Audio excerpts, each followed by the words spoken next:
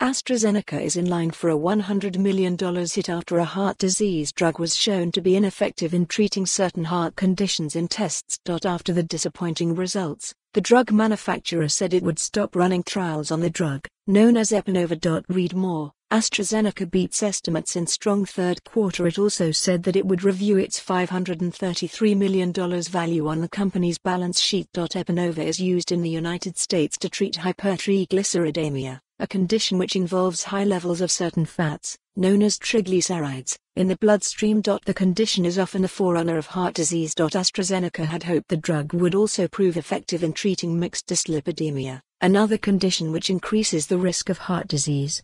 It was important to assess the potential benefit of Epanova in mixed dyslipidemia, said Mene Pangalos, Executive Vice President of Biopharmaceuticals Research and Development at Astrazenca.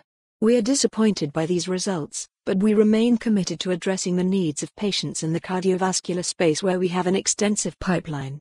Astrazenca bought Epanova through its 2013 purchase of Omthera Pharmaceuticals. Then, it said there was a clear need for alternative treatments for people with high levels of triglyceride in the bloodstream, as obesity and diabetes continued to become more frequent in the US.